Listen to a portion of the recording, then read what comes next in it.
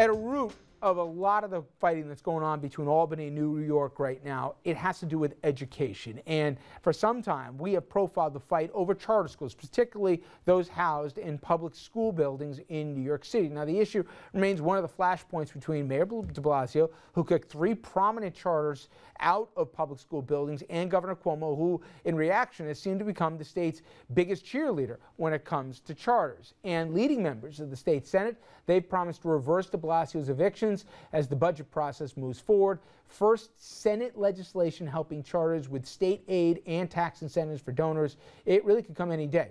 Assembly generally considered less enthusiastic about charters than the upper chamber. Meanwhile, there is a new debate over who should run the public school system when it comes to the city of Yonkers. Now, the state Senate passing a resolution calling for mayoral control of Yonkers schools in a matter similar to what we saw take place in New York City not long ago. But not everybody supports that idea. And let's start off with the charter school thing, because if everybody paid attention, for all the power that Bloomberg was able to wield and for all the control that he got, he lost the charter school fight here. It's not something that a mayor, I think people get a civics lesson, can just wave a wand and get his way. Albany's got to say okay, and right now there's a split decision. Not only does Albany have to approve of this, there is something called the extremely powerful United Federation of Teachers. Now, those of us that went to public school like myself, we give teachers a lot of credit for what they do, but the union is adamantly against charter schools. I support them. Parents that send their kids to charter schools, as you know, Richard, support them because they feel that they get a better opportunity. And my answer always is, well, if they're not good, why are people in lotteries and waiting for days feeling like they've won $1 million if their kid gets to attend the school? But the bottom line is you're dealing with entrenched interests. The UST is fighting this every step of the way, including the housing of the schools, but they have some strong supporters in Albany.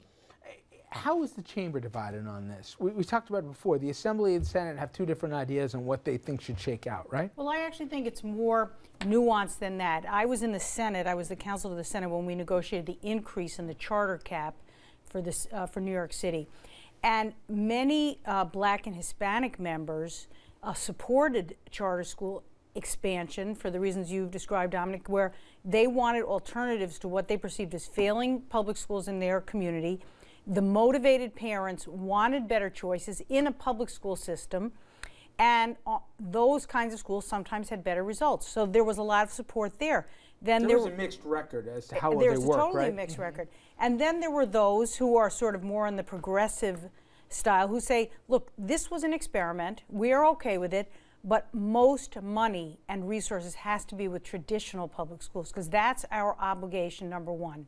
We want to have a little experiment to see some other things, fine, but money, resources, and space. And that's a big fight, right? It's not that people necessarily object to the premise of charter schools, it's that it's coming out of the same pie, the funding. It is, and the pot is limited. At the end of the day, we have a certain amount of money we are spending on public education. This is public education, but we don't want to do it at the expense of the kid whose parent is less motivated, doesn't get them on the waiting list, isn't doing the homework. That child also deserves all the resources. One thing I'd point out that I don't think is clear enough, de Blasio did allow co-location of a significant number of charters. There were only 3 that he denied. And in one of them, he clearly made a misstep with the middle school, and they're backtracking, going to find alternatives.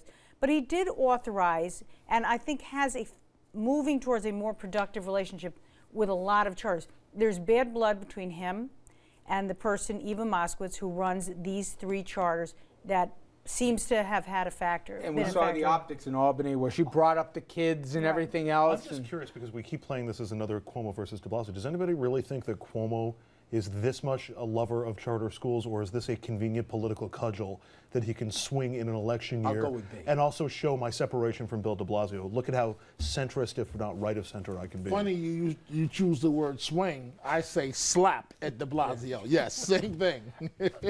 Let's get to the question of who should control and who should decide when it comes to what school policies. Obviously, Yonkers school systems has historically had a lot of challenge, a lot of questions, a lot of funding problems, but the argument is somebody's got to take control, somebody's got to manage it better. the idea that the mayor should have mayoral control sounds good. Do you believe in the premise? Well, what I think is it needs to bubble up. You know, as the PTA in Yonkers said, it needs to come from Yonkers, not come from Albany.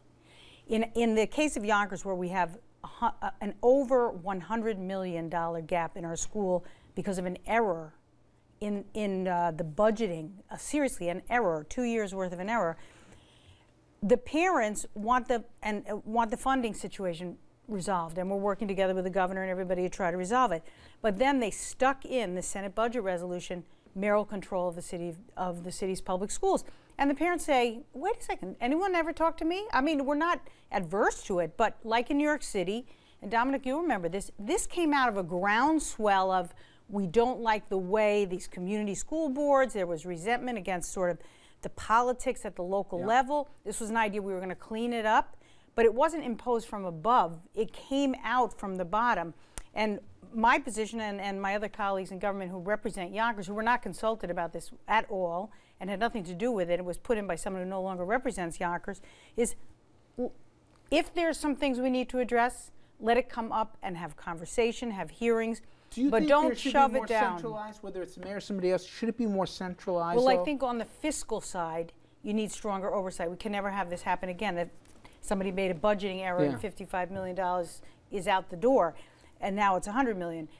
I think on fiscally, yes, but there's a historical value of having an independent school administrator, free of politics. Oh, there's always politics. There's politics in everything. But the idea, and Bloomberg ran into this. So you remember he tried to appoint an administrator who was not qualified at all, and that was pure politics, as anything goes, and he had to back out of that. So I think on the educational side, there's a very strong argument about giving it to an elected official. We're going to have to break real quickly. When and how will this get sorted out? I don't think the mayoral control is on the table in Albany. I certainly have said, from my point of view, I don't think it'll pass muster. We need to fix the financial thing, and then let's go back. Have to be voted on wouldn't that decision have to be made in Yonkers? No, Albany can do it the effort unilaterally. was to stick it in and put it in the budget without any conversation by the people who represent Yonkers or the people there. I think that'll fall off the table. Let's fix the finances. We can get to that another day. When we come back, we're going to be talking about a New Yorker with eyes on, obviously, the best job or the most powerful job in the world. Some call it a calculated move by Hillary Clinton, why some analysts say Hillary distances herself now from President Obama. We're going to have more on that coming up after the break.